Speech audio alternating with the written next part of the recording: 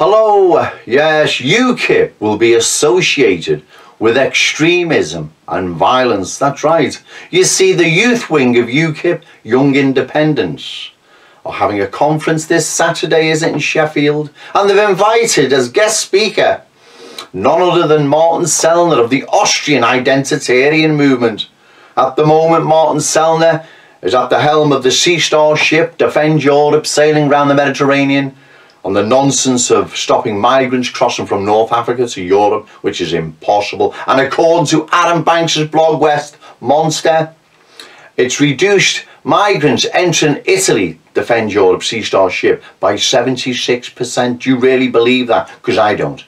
All that's happening there, there'll just be an episode as comical as Captain Pugwash sailing around the Mediterranean. Those donating money, your money's going straight down to the bottom of the Mediterranean, which it's meant to. It's another silly escapade our enemies have the movement engaged in, which is going to achieve nothing, like all the other activities, whether it's marches or whatever, or pushing issues people don't care about, grooming and halal meat and Sharia law and female genital mutilation and what's the other one? There's a few more. Honour killing, that's it, yeah, honour killing. Public doesn't care about them. Also as well, without diversifying, is that British nationalism needs to stop pushing individual causes, like some individual. Public's not interested. I'm not saying you shouldn't highlight them.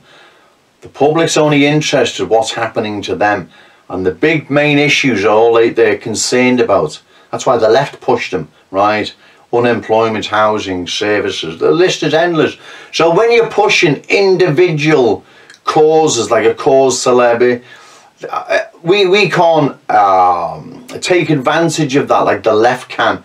It really doesn't have any resonance with the public. So we need to stick to pushing big issues that affect 99% of the British people. But anyway, so Martin Sellner being invited to speak at the Young Independents Conference. It's going to smear UKIP, because the press will make sure it does, with inviting extremists with extremist views, the violence that will be following, because it must be. If it's not, I'll want to know why, right? The violence then that will follow at the conference will rub off on UKIP again, portraying UKIP as violent thugs, and this is what they're doing. It's so obvious this now. Stevie Wonder would see through, but sadly, some people still can't. Amazing.